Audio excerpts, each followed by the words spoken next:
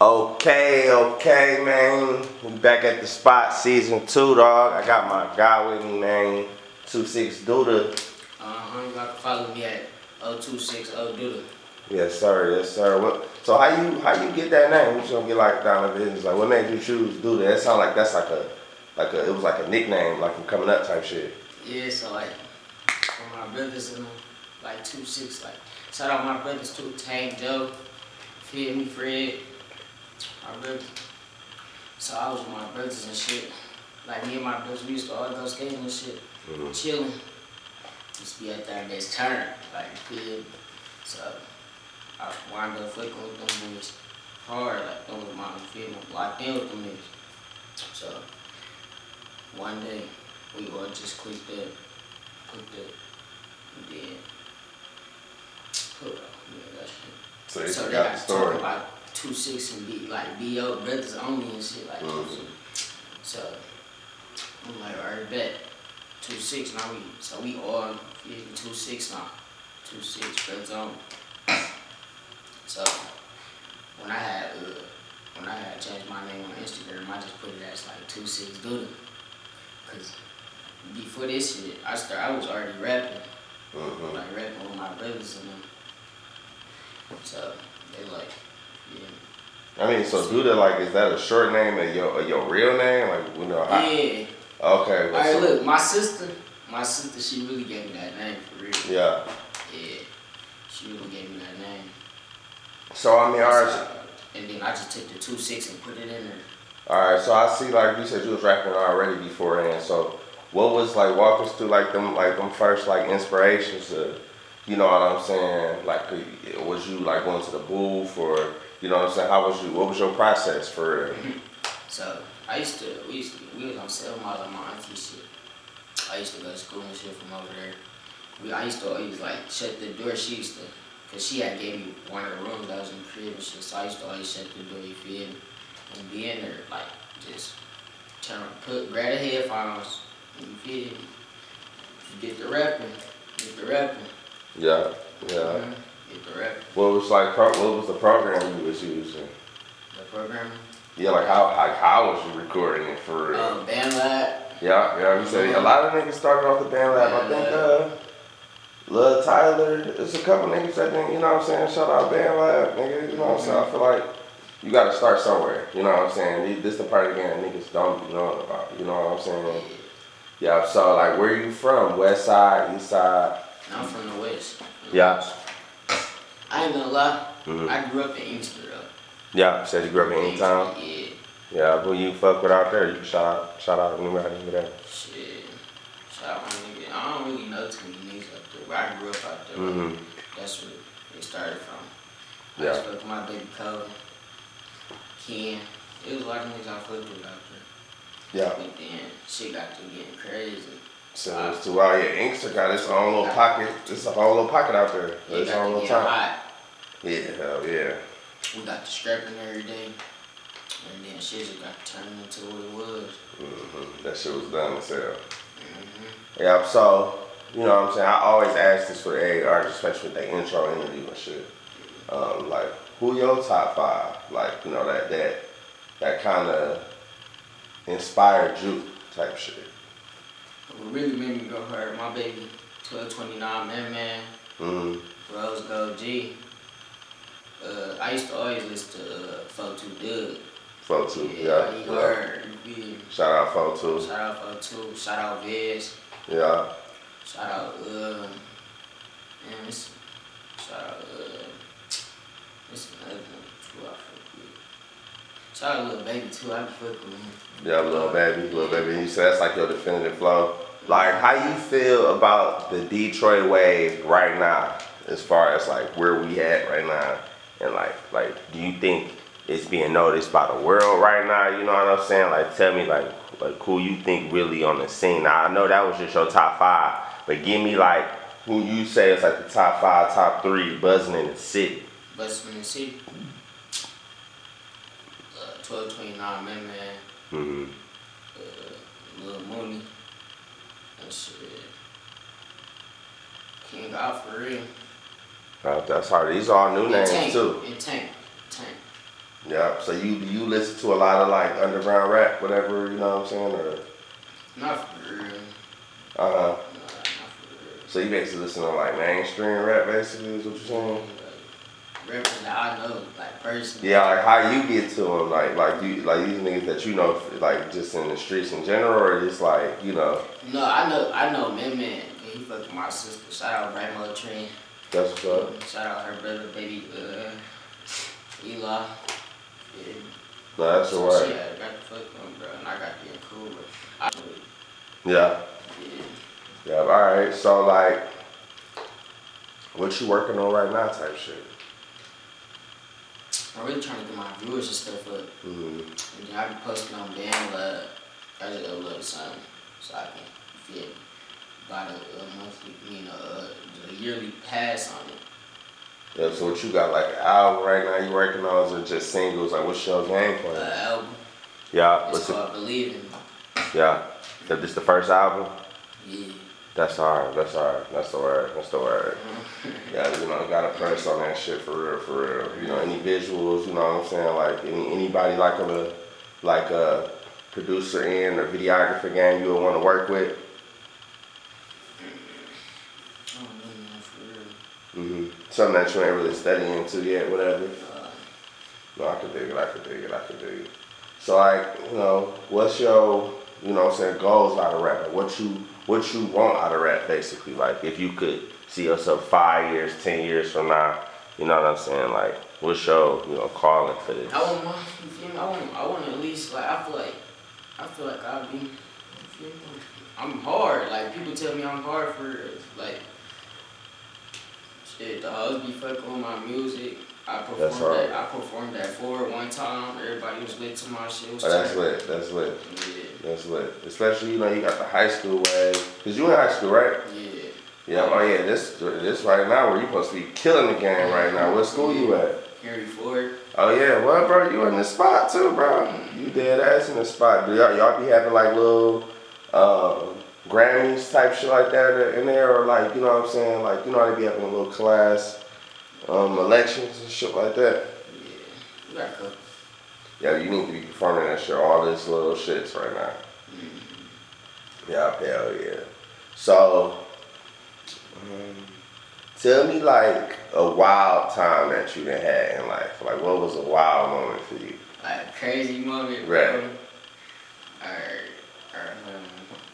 Like a crazy moment. Shit, we was in Easter. I was with my baby cousin. So it was these one niggas wouldn't fuck with, bro. One nigga, bro. That was crazy shit. So we at this hoe's house. This bitch named Jada. You feel? So we at her crib.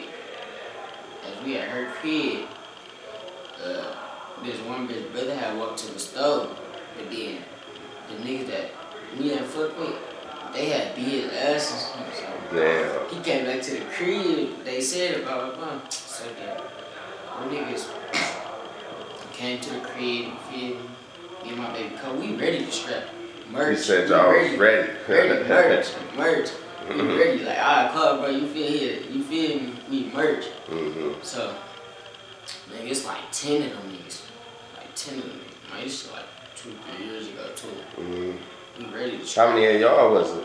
How many of us? Yeah, you said it was 10 of them? It was just 3. Oh shit. Me, bro, and girly sister. Damn. But they had cut his ass on some crazy. Talk to 10 niggas? Damn. So that mean you ain't get touched out of that shit for real. Damn, they caught up with Brody. Yeah, but after that shit happened, and then some crazy stuff happened.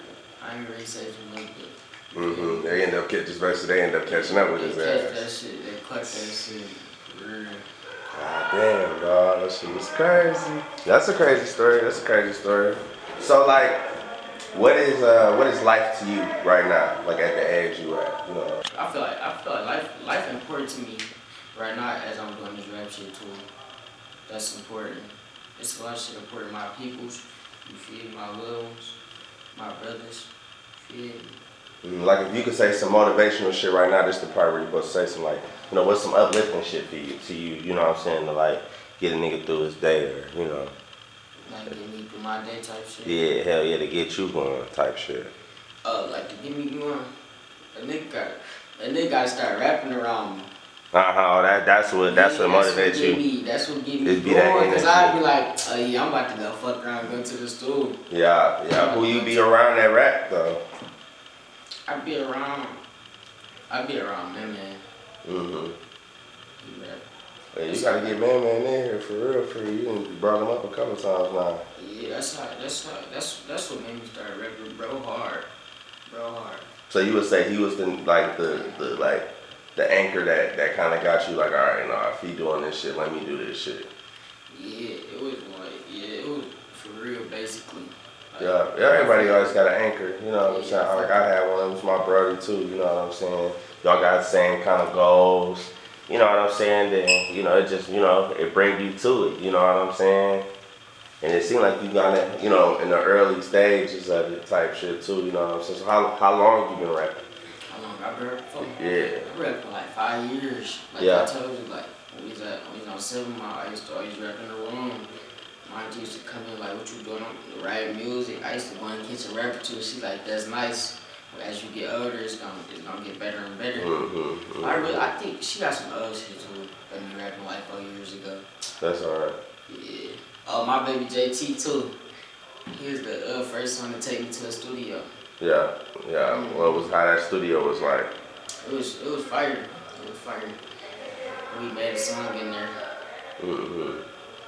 Yeah, no, the first studio sessions do be fire, bro. Just about, you know, who you with. I think it's like you said. After I got in that studio, it just went from there.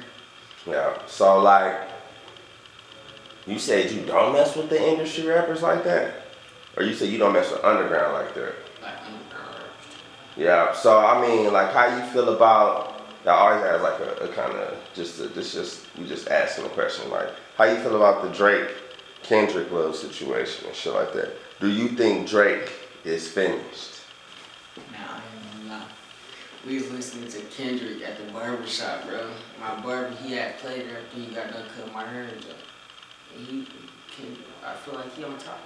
Oh, you feel like Kendrick dethroned Drake? Yeah. That's crazy. That's crazy. I guess you can't stay on top forever type shit. Like right now, I feel. I just feel like we in a weird time right now. I feel like, not saying everything fucked up, but shit's so different right now today. Like I feel like right now what's hot is the streamers. Like the Castanets, you know, I Show Speed, or either the bitches. Like the Sexy Reds, Lottos of the world. The girls, that's what's hot right now. Like it ain't too, I don't know. I just feel like right now the niggas been laxed right now. I feel like niggas, they playing with this shit for real. And bitches is getting off. But in the same time as bitches getting off, people ain't really, it's like club music. It ain't like it's accolade music. You know what I'm saying? If you know what the accolade is, basically like shit that's, people put in a high regard. You know what I'm saying? Like shit that niggas say, oh yeah, this was a classic. You know what I'm saying? Like niggas that say that Carter 3 Wayne was a classic. You know what I'm saying? Gucci State versus Roger Davis was a classic. You know what I'm saying? What's a classic to you? You know what I'm saying? Like that you would say on some industry shit.